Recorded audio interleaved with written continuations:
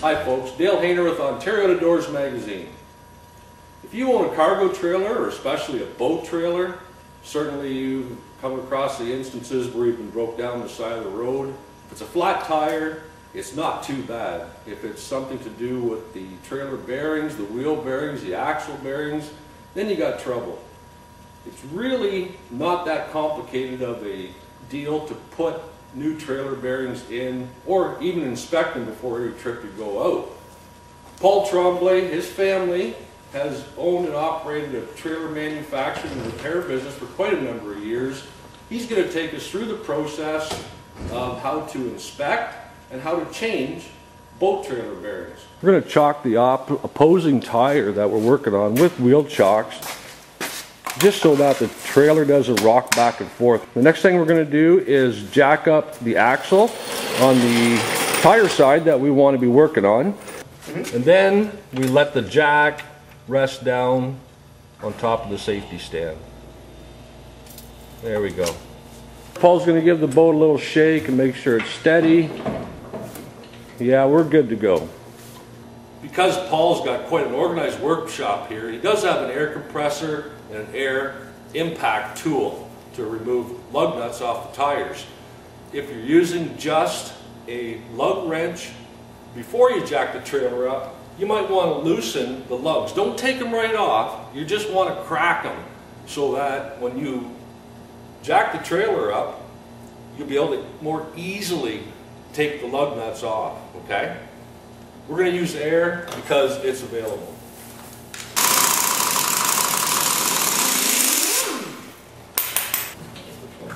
Slide it over here, ready? There, now that the tire's off, we've exposed the hub and the end of the axle. Like I said, we do have a bearing buddy attached to this rather than just a dust cap. It just makes it simpler when you want to apply packing grease. You can do it through a little grease fitting on the end rather than having to take the dust cover off and actually pack grease in by hand. Go ahead.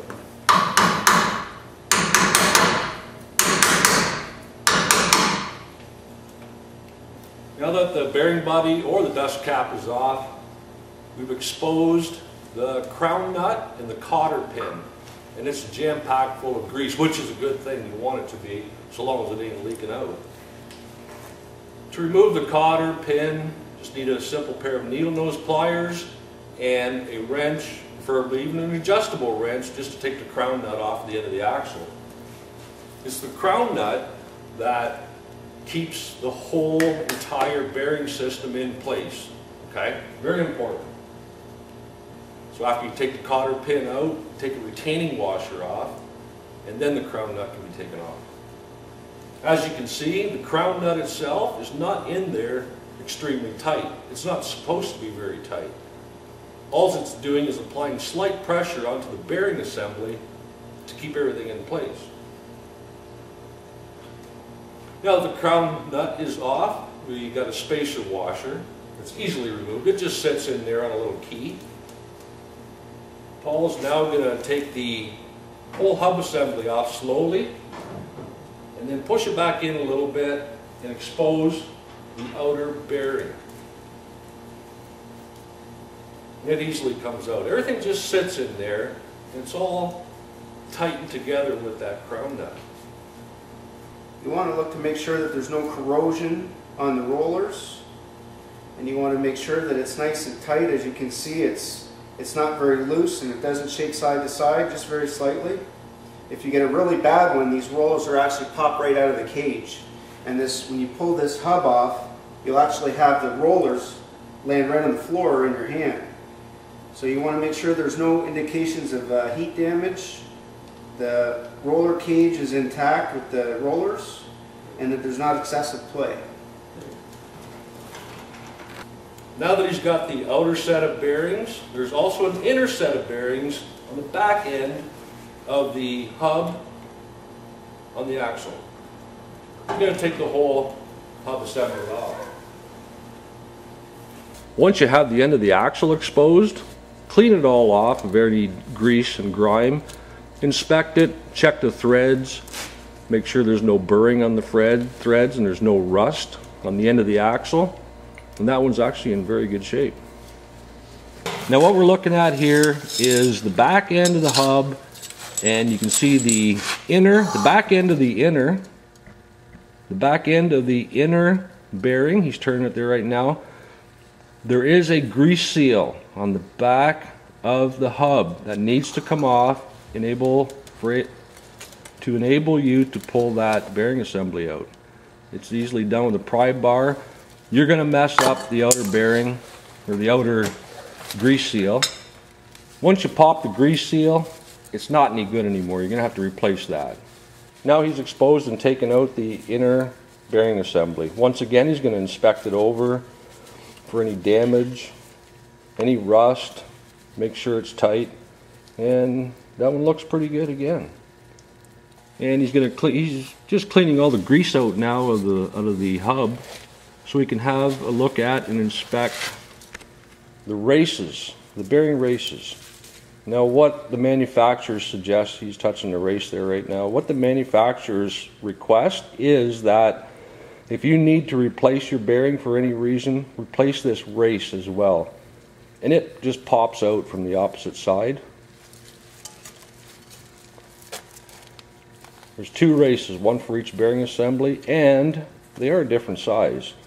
So don't be mixing up your front and your rear bearing assemblies.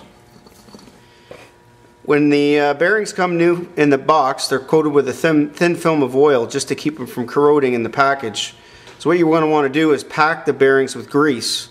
So you just take a liberal amount and fill all the voids and all the cracks and crevices. Roll it around on the rollers and get it in there so it's nice and full of grease before you put it back into the hub. Good. When you install your bearing back into the hub, I like to put a little grease around the outside so it's going to fill any spots that may be missed. Once you get that full of grease, you take your new oil seal. You can put a little grease that's left over on your fingers around the outside just to make it go in a little bit easier. Set it into the opening. And then just lightly tap it with a hammer.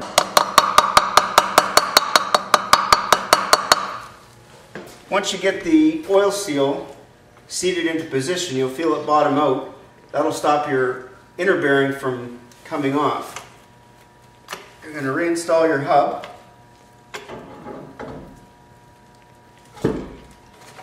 Once you install your hub back on the axle, you're going to want to apply some grease into that space. Now, if you haven't cleaned out the inside of the hub, you're going to have a fair amount of grease still in there, but you need to add a little bit more so that it's fairly full of grease on the inside. You take your packed outer bearing, packed with grease, install it back onto the spindle. Just slides in? Slides right in just like that and seats on the race. And you'll see how everything turns nice and smooth in there.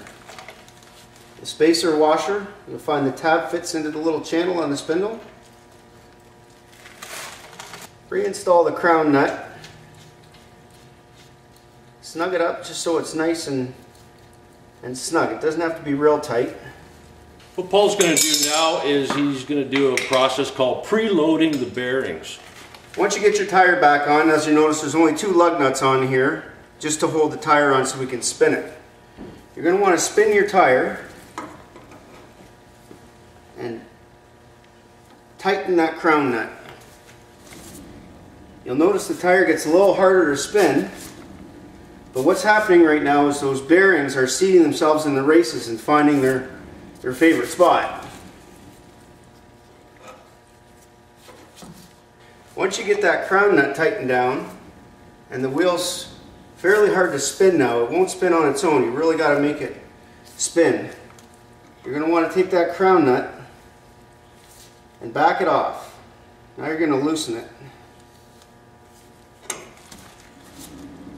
You'll notice how the tire is spinning a little bit more freely. Start with backing it off a quarter turn.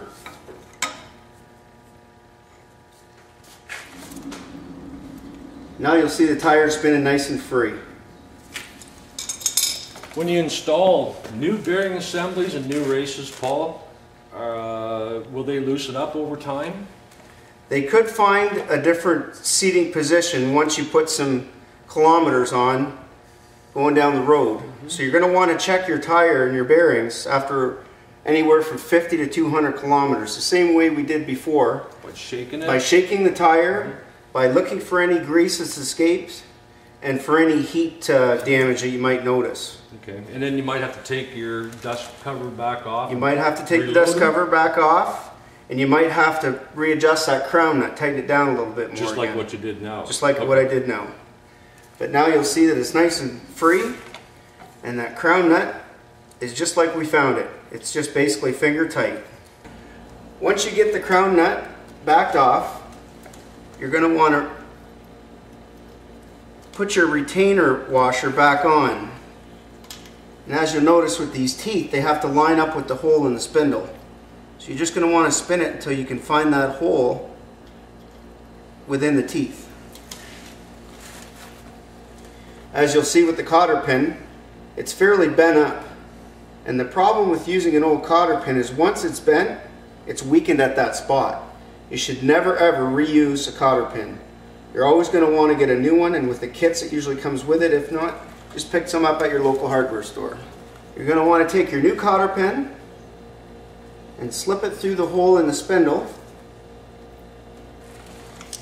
And be aware that this cotter pin has to be inside of where your dust cap goes, otherwise you won't be able to get your dust cap back on. Good point. You bring it all the way down to where it stops, and then you're just going to bend it back up. Make sure you tuck it away nice and close so it doesn't interfere with the dust cap or your bearing buddy. Now you're either going to reinstall your dust cap or your bearing buddy, whichever your trailer has. And it's the same idea as with the oil seal. To start it, just get it in there and tap it nice and lightly.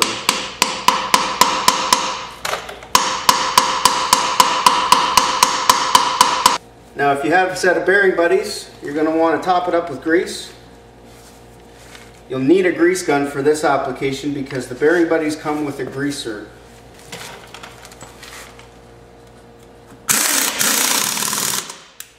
We'll set this one to 80 pounds. It just adjusts, turning? Yeah. This particular model, it just basically turns to adjust your torque and shows the values on the side of the wrench. So all you have to do is put that on your lug nut, and you're going to turn it just like a regular ratchet.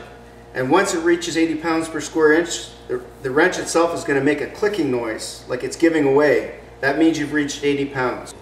Thank you very much. Hope you enjoyed it. Hope you learned something.